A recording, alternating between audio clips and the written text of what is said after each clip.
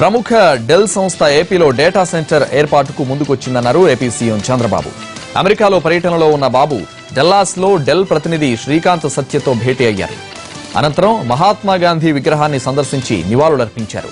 తర్వాత bell helicopter director Chad స్కార్ప్తో భేటీ అయిన చంద్రబాబు పెట్టుబడిదారులకు ఆకర్షణీయమైన పౌర విమాన విధానం ఇప్పటికే తీసుకొచ్చామన్నారు.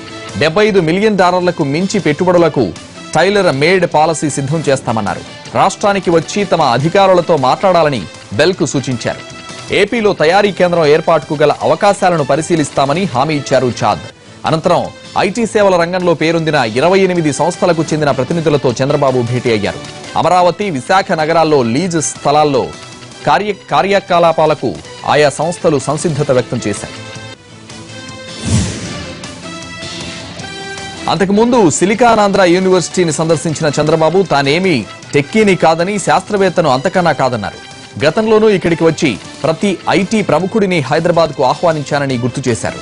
ఏపీలో 12 నుంచి 15% వృద్ధిని నమోదు చేయడమే తన లక్ష్యమన్న చంద్రబాబు టెక్నాలజీ సాయంతో అన్ని రంగాల్లో అగ్రస్థానాన్ని అందుకోవాలని భావిస్తున్నట్లు తెలిపారు.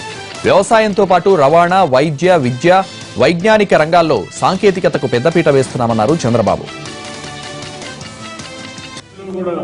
తెలుగు వారిని చూస్తే వాళ్ళకంటే గొప్పగా ఈరోజు మీరు ముందున్నారంటే దానికి నేను గర్వపడుతున్నా. మరొకసారి మీ అందరికీ కూడా అభినందనలు తెలియజేస్తున్నాను.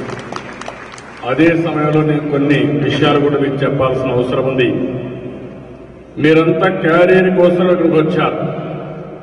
తెలివితేటలు చూపించడానికి, మీ తెలివితేటలు ఉపయోగించుకునే స్థలంగా ఇక్కడికి వచ్చారు. పెద్ద ఎత్తున మీరు కూడా పైకి వస్తున్నారు. రాబోయే రోజుల్లో ఇండియా 9-10% గ్రో అవుతుంది. అదే సమయంలో నేను ఆలోచించింది, ఒక విజన్ తయారు చేశాను. 2022కి భారతదేశంలో 3 అగ్ర రాష్ట్రాల్లో ఒకటిగా ఉంటాం. 2029కి భారతదేశంలో నెంబర్ 1 స్టేట్ ఏదంటే దానికి చిరునామాగా ఆంధ్రప్రదేశ్ ఉంటుంది. 2050కి ప్రపంచంలో ఒక అత్యున్నతమైన స్థానంలో ఉన్న రాష్ట్రం ఉండాలి. ఈ రోజు మీరందరూ కూడా ఆశీర్వదించాల్సిన అవసరం ఉంది, భాగస్వాములు కావాల్సిన అవసరం ఉంది. అమరావతి తెలుగు వారి ప్రతిష్టకు ప్రతీక.